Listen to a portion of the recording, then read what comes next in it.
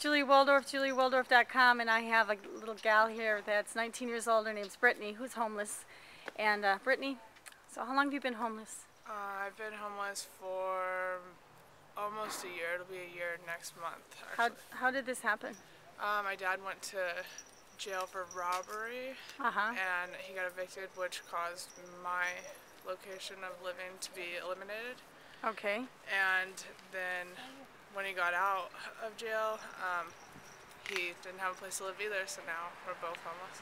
Oh, you're both homeless on the streets. Yeah. So, and I understand you're pregnant? Pregnant. And you don't know how pregnant you are? Not really. I've been to the doctor like twice.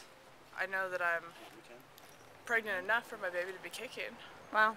Okay. Well, so we're looking at, it's going to go into third generation here.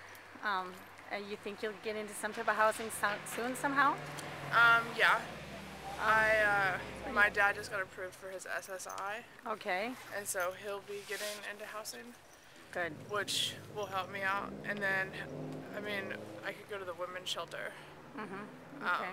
But it's just a matter of actually doing it instead of talking about it. Yeah, just like all of life. Yeah. So, anyway, well, thank you, Brittany. What's the hardest thing about being homeless? Could you tell me that? Canning. Canning? Making money.